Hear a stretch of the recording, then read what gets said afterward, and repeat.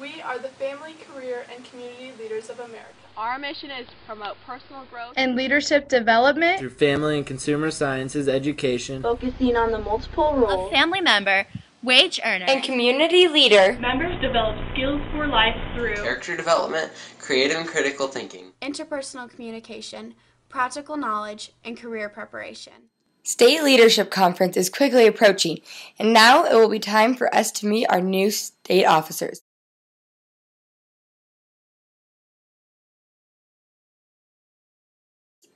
Our state officer candidates for this year are, from Region A, we have 5. They are Veronica Lawrence from District Number 1,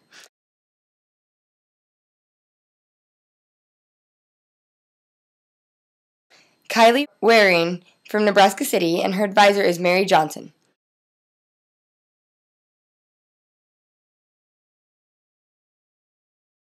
Emma Fortney from District Number 2,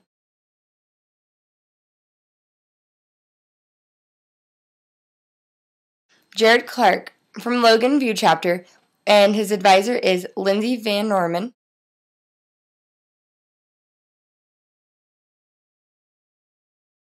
Lilia Jansen from Logan View Chapter, whose advisor is also Lindsay Van Norman.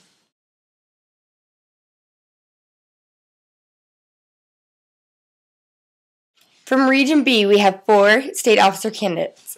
The first one is Shelby Stoltz from the St. Edward's Chapter, whose advisor is Virginia Whitten.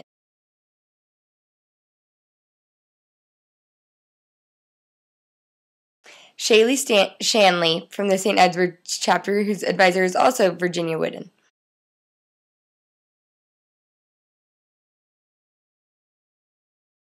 Callie Lenhoff from the Randolph Chapter, whose advisor is Carol Irwin.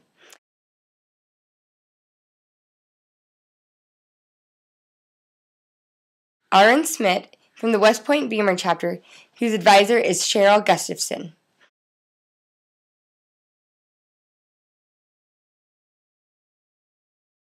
From Region C, we have 6 state officer candidates.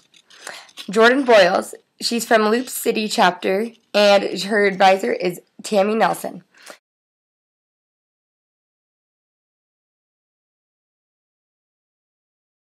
Kennedy Fitzgerald is from the Kearney Chapter. Her advisor is Carol Kreutzer and Kristen Vest.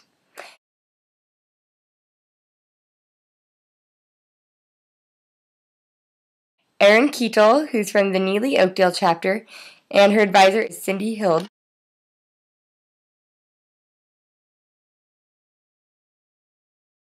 Jocelyn Lem, who's also from the Neely Oakdale Chapter, and advisor is also Cindy Hild.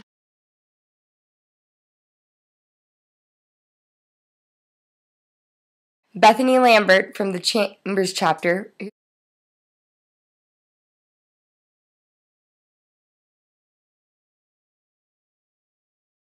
Morgan Langdon from the O'Neill Chapter, whose advisor is Ann Mann.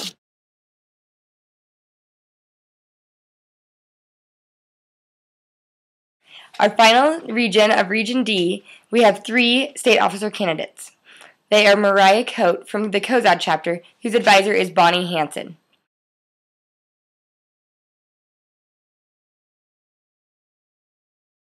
We also have Cassie Elder from the Hemingford Chapter, whose advisor is Suzanne Neef.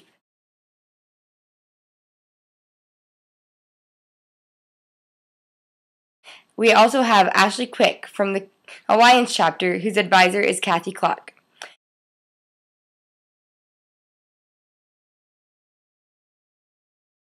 To find out more about these state officer candidates, please go to the Nebraska FCCLA website to read more about their biographies. Hey Nebraska FCCLA, I'm Chandler Kless, this year's Vice President of Competitive Events. Today, I'm going to be telling you about the election process for state officer candidates, and just give you a few tips and help you understand the process just a little bit. Since you've already been to districts, you've got your support, and you've sent in the application. So the next thing you need to be working on for state is the preparation. You need to be preparing a 2-minute speech over just anything about FCCLA, and you need to be studying so that you do your best on the test. When you get to the State Leadership Conference in April, the first thing you will do is you will be interviewed by committee of state officers, district advisors, and the board of directors chairperson. Now, this might sound intimidating, but don't worry. Everybody on this interview committee wants you to succeed and wants you to do your best. So be confident, stay poised. After you're done with the interview, you will take the test. The test will be over knowledge about FCCLA, such as when FCCLA started, or some of the purposes of FCCLA. So make sure you're studying. After you've taken the test and you've been interviewed by the nominating committee, you will then receive a letter saying if you made the top 16 or not. If you made the top 16, the letter will tell you your schedule for the next day. The next day, you will do the fishbowl or a team building activity with 7 other people. You will be split up into 2 groups, be asked to do a team building activity that will be decided later. After you're done with this, you might have some downtime, but eventually you'll have to start back up again. You'll be doing your speech in front of everyone at the business and recognition session.